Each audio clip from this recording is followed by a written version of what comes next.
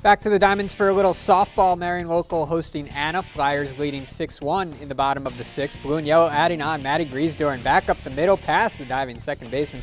And Sarah Fessemeyer rounds third and scores. Already 5 runs home in the inning, and they weren't done yet. Lexi Arling hits it hard out to left field. That's an RBI double. Griesdorf scores.